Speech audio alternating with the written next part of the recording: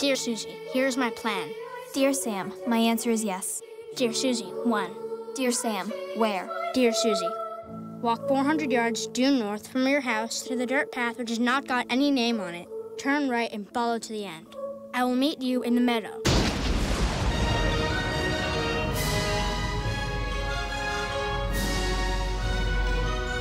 Where's the boy? I'm told that he's just been struck by lightning.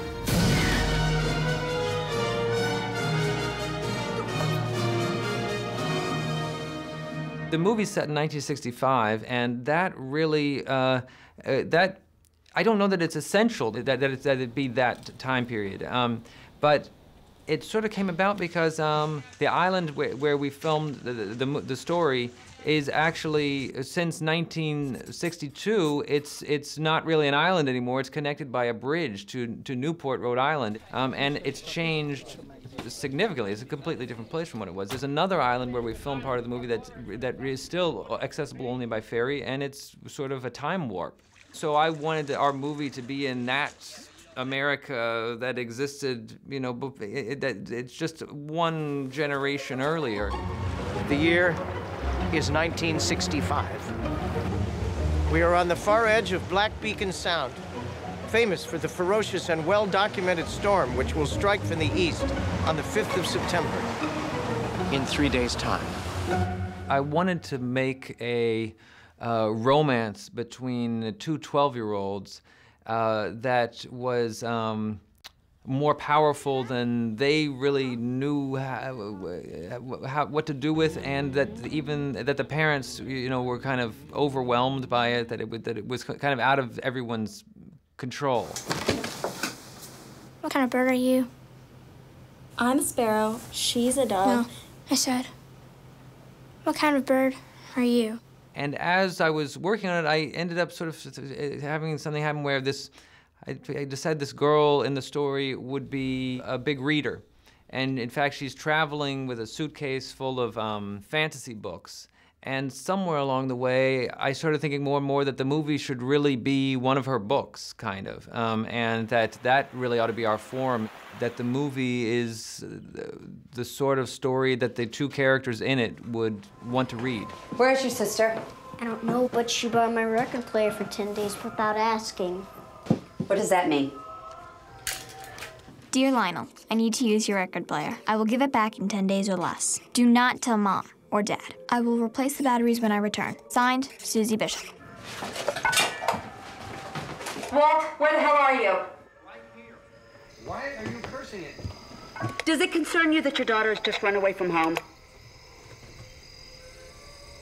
That's a loaded question. A 12-year-old with a crush that's really the whole world for that person. And in the same way that I remember when I was that age, when I would read a book, that the book would be my whole world, and I would sort of lose a sense of quite what is reality and what is the book.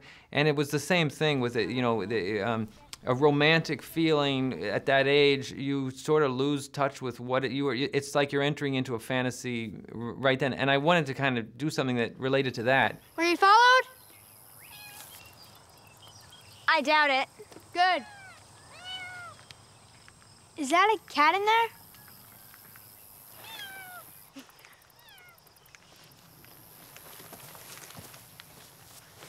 Can you read a map? Uh-huh. I do cartography. I feel we should go halfway today and halfway tomorrow since you're a less experienced hiker and you're wearing Sunday school shoes. They're not really Sunday school shoes. Oh, thank you. Here's where we are right now. I'd like to pitch camp here by 1600, which means 4 o'clock. How's that sound? Fine. You want some beef jerky? Okay. Let's go. The big thing with working with children is finding them, because, you know, they're not. You don't just say, oh, I want. I mean, sometimes you can say, if we could get the kid from such and such, but most of the time you say we have to find somebody.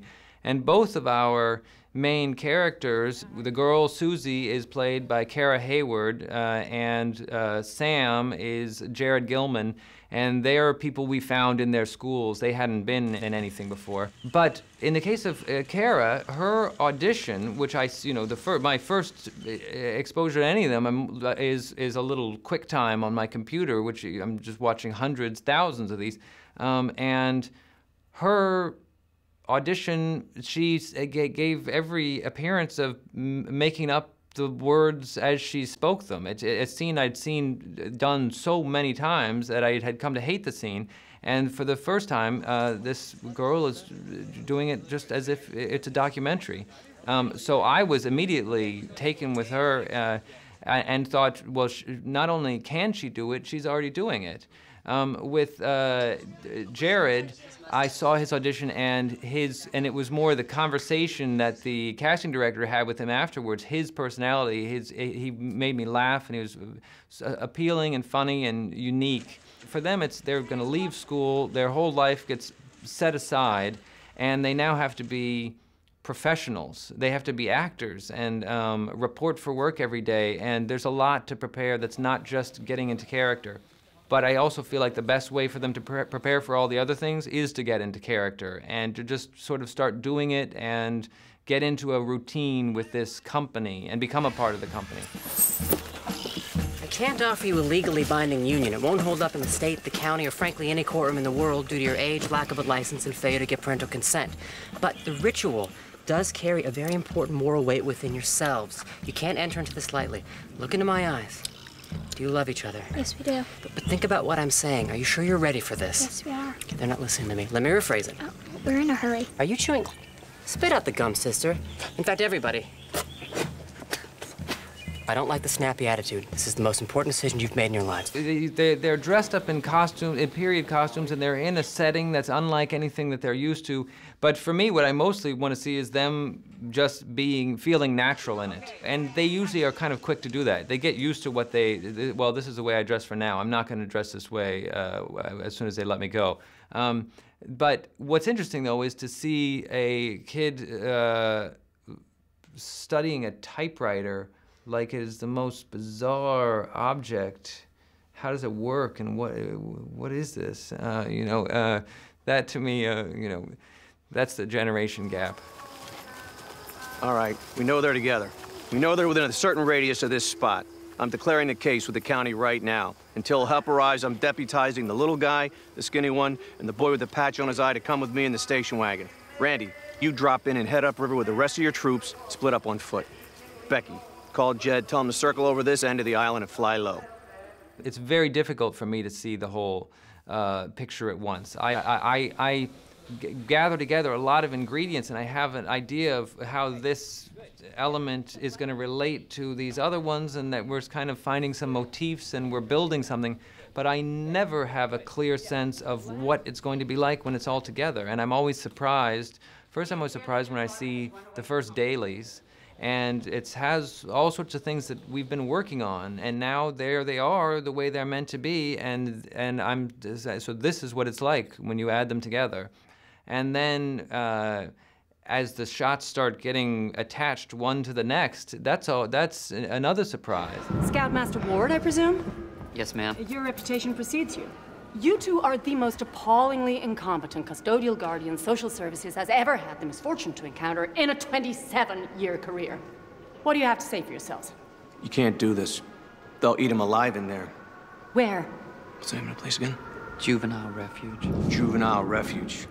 Sounds like jail. Just find the boy and deliver him to social services. Nothing else is in your power. When I see them in a movie that I'm working on, I say this is a bit like something we've done before. I usually that's usually a problem for me, and I think, well, we cannot have another yellow tent. The problem is that I then say, but I don't really have any other color I like as much for this tent. So this movie, Moonrise Kingdom, well, in the Royal Tenenbaums, there is a yellow tent that figures kind of significantly in the story. There's a couple of scenes that take place in this tent, and this movie, they're in a yellow tent, and it's really, I think it's unfortunately some hard wiring that I'm not really able to reconfigure, I don't mind terribly links among my films because, I like the idea of sort of building up a collection of these different pieces that are linked together. But I love not to have someone say, well, that's just like what you did before. I'll be out back. I'm going to find a tree to chop down.